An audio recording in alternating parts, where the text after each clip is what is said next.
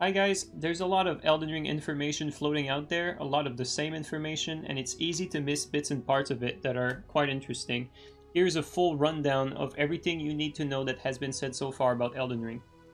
The only thing we won't touch on is lore related stuff. We mostly focus on gameplay. So here I went through and read pretty much all of the Miyazaki interviews. I noted some few interesting tidbits of information. So Miyazaki was asked what was the intention when creating Elden Ring, and something that is of note here is Elden Ring was meant to be an evolution of Dark Souls. So Elden Ring was meant to be an evolution of the Dark Souls franchise, and he also wanted the story to be thicker than ever, hence the collaboration with Mr. George R.R. Martin. Why is it not called Dark Souls 4 since there's so many similar elements? When Miyazaki was asked why the game was not called Dark Souls 4, he answered the Dark Souls setting would have bound us with unnecessary restrictions in terms of plot, gameplay, and enemy design. He wanted to make a new dark fantasy game by utilizing all the know-how they have cultivated, without avoiding the fact that it resembles Dark Souls. So what they wanted to do here, they wanted to create a game that was in the same vein, but they did not want to get the restrictions that came with the franchise that was already established. But they did not mind if it resembled the franchise, therefore they did not really mind using any of the stuff they had previously created, like a lot of the assets, for instance. It is to note here that Elden Ring was created with a big sense of scale, so huge world, but Miyazaki also mentions that there's also a big sense of volume, so which means even though the map will be big, the amount of content, the density of enemies, everything will be higher than in previous games. The storyline is about 30 hours without doing any of the side activities. There's multiple endings, and it is also told throughout the world, as in, say, the Dark Souls setting. But you will also have more NPCs interaction and a bit of a deeper storytelling through the NPCs as well. A lot of people seem to have the impression that the horse is going to play a big part in Elden Ring, although from all the interviews we've seen so far, the horse mechanics seem to take a bit of a back seat, so you cannot ride your horse everywhere around the map. It is only in the open areas. You can also not ride your horse in multiplayer, so the moment you have someone else in your world, you cannot ride your horse. And all of these make me believe that the way the horse is going to work, it is basically going to be like some sort of summon power where you summon this horse and the horse disappears as soon as you dismount it. And I guess you'd have to be on foot to summon phantoms, and you won't be able to reuse that power once you're in multiplayer. So this is quite interesting here. Miyazaki also mentions that the horse was meant for riding, not necessarily for player battle. The players will most likely want to dismount before engaging in combat, although it is possible to fight on horseback. Speaking of multiplayer, there is co-op, PvP, invasions, and message system. You will be able to summon phantoms in most areas, but not everywhere. There's also a new spirit summons mechanic where you can defeat an enemy endgame and sort of capture it and be able to resummon that enemy to use it in battle with you. The summonable spirit enemies can take various roles. You can summon them, say, for a shield role, you can summon them for a bow range attack role, you can summon them for a rear guard, you can summon them to get the aggro from enemies. There's various ways you can use them. Miyazaki also mentions that some of them are useless and you might just want to summon them for fun or because they're aesthetically pleasing, which is quite funny. The enemy spirits that you summon will have a growth curve to them, which means you might be able to see some experience, customize them a little bit, or grow their stats. Since Elden Ring is huge, it would have been difficult to find summon signs in this big world, so they have highlighted special locations where players can leave their sign or see who is currently available. In an online confrontation, we can assume here they're referring to invasions, they have added interface elements that provide enough information for both participants in order to avoid endless hide and seek. This does not specifically state that you will know where the enemy player is at all time, but this seems to indicate something quite similar. The summon system in Elden Ring is very familiar to Dark Souls. It is still a signed summon system. After you defeat a boss, the summon will again be sent back home. Miyazaki states that he wanted to reduce the stress in multiplayer, and even though this can be interpreted in many different ways, I think what he's referring to here is that there won't be any requirement for playing in multiplayer, as in you won't need to ember yourself, you won't need to use an humanity or any rare item in order to partake in online interaction. Elden Ring really wanted to encourage the online play, it seems. The message system, Dead Phantoms, Bloodstained, is making a comeback, but there's a little twist to it. You can sort of set up groups which you can only see bloodstains and messages in said group. A group is going to be determined by simply passwords. So people in certain groups, so you're going to be able to pretty much share the messages and bloodstains and stuff like that with only your friends. Or, you know, I don't know, Reddit groups or something. Regarding PvP, yes, there will be PvP.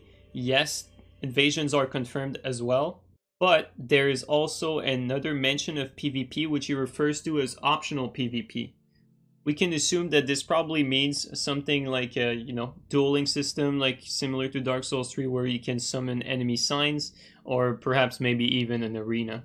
In this particular interview, the interviewer mentions that Miyazaki was quite excited when talking about PvP. They are still working on the PvP aspect of the game, and they tried very hard to make this aspect of the game as less annoying as possible for both players. So this is a quote here, but this can be interpreted in many different ways. Covenants are making a comeback. They have their own characteristic like role-playing, but they're not a mandatory part of multiplayer. About the map and the world itself, it is not an empty field meant for horse riding from point A to point B. It is filled with things to find, dangers, and memorable encounters. Now, what can you find around the world? Well, there are many items of equipment that are hidden, such as weapons, armors, spells, skills, spirit for summoning, like we mentioned earlier, ingredients for crafting, interesting. Miscellaneous items and consumables can be created while exploring and collecting materials. However, it is mentioned that HP recovery items will be treated specifically. You can explore the map freely, but not all areas are accessible from the start of the game. There's also a blessing guidance spell similar to the Souls game, which will pretty much tell you exactly where to go, but this is not mandatory. The world in Elden Ring is divided in many parts. Miyazaki does not specify how many open world areas there is, but they do refer to open world areas in plural for the most part in all the interviews, and there is also 6 large areas that are more akin to what we know from the Souls games. So think of it like areas like Pontiff, Lothric Castle, stuff like this. There's also smaller areas such as forts, catacombs, caves, and tunnels. So this is not just 6 big areas, a few open worlds. There's also many different caves and dungeons which you can explore. You do have access to a map for open world areas only, so not for dungeons, not for the 6 Souls-like big areas, only for the big open worlds you'll be able to have a map for them. Miyazaki mentions that this is not a map filled with markers that would distract from your attention. You will have to place the markers yourself to mark points of interest. Regarding gameplay, what about stealth?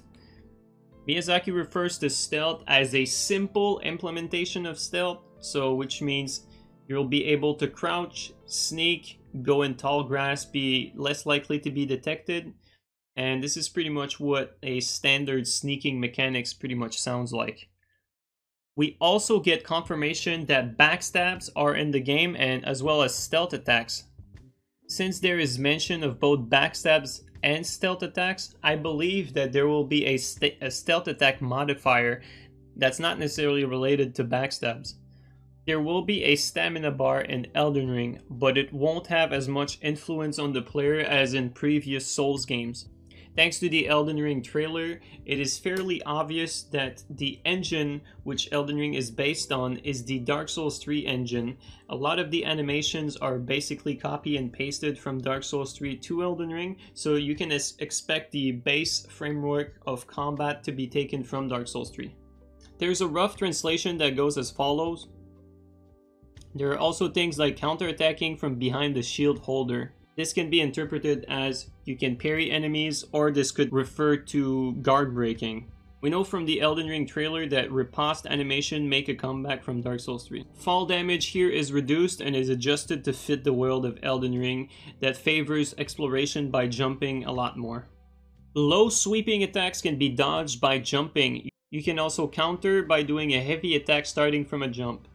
You can customize the appearance, freely select weapons, armors, magic, etc. You'll also get to be able to raise and modify the stats of your character similar to Dark Souls 3. A new feature that we've talked about in previous vid is the addition of combat skills. It is explicitly stated in an interview that combat skills are maneuvers adopted from Dark Souls 3. So combat skills are basically weapon arts from Dark Souls 3. Whereas weapon arts were tied to your weapon in Dark Souls 3, the change here is that you'll be able to assign different weapon arts to different weapon, therefore customizing the moveset of your weapon. A clarification here, only one combat skill can be attached to one weapon. However, you can freely change which skill you'll be attaching to which weapon. There is also about 100 different skills or weapon arts in total. Not all skills can be assigned to every weapon. There's also a lot of weapons to go along with them. So it's fair to assume that there's some balance work done here. You won't see any weapon arts coupled with just any weapon. What about the difficulty? A lot of people dropped Sekiro because some of the bosses were too tough. Therefore, they are trying to reduce as much of that in Elden Ring. But they are not doing so by reducing the difficulty of the boss. They want to give casual players more options to deal with difficult situations, such as multiplayer, the spirit enemy summons that can aid you in battle, the stealth mechanic, as well as all various combat options, such as spells, weapon arts, skills, etc. The weather will also affect difficulty. Nighttime reduces the visibility. Certain enemies also only spawn at night, making for different encounters, and nighttime is usually a lot harder. Customization. You'll be able to choose from around 10 different classes when creating a new character. You collect experience points to rise in levels, so expect a similar level up system as in previous Dark Souls games. You can freely pick and choose which attributes you want to level up.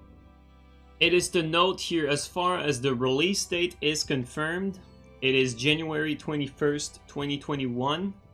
Miyazaki mentions that he is confident about the release date and that the staff are trying their best to make and finish the game.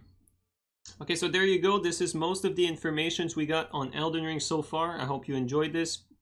In the meantime, if you're looking for daily PvP content, you know where it's at. Please sub to the channel. Take care, everyone.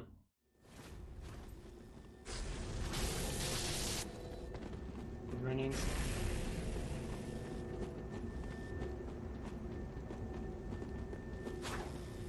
Oh, no panic. I like that.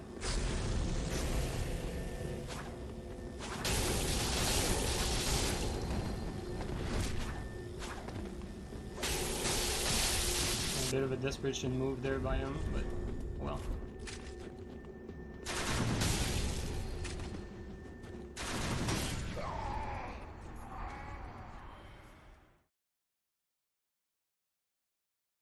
Also get the ability to summon what's roughly translate. You'll also get the ability to summon what's roughly the summon system in Elden Ring. God damn it.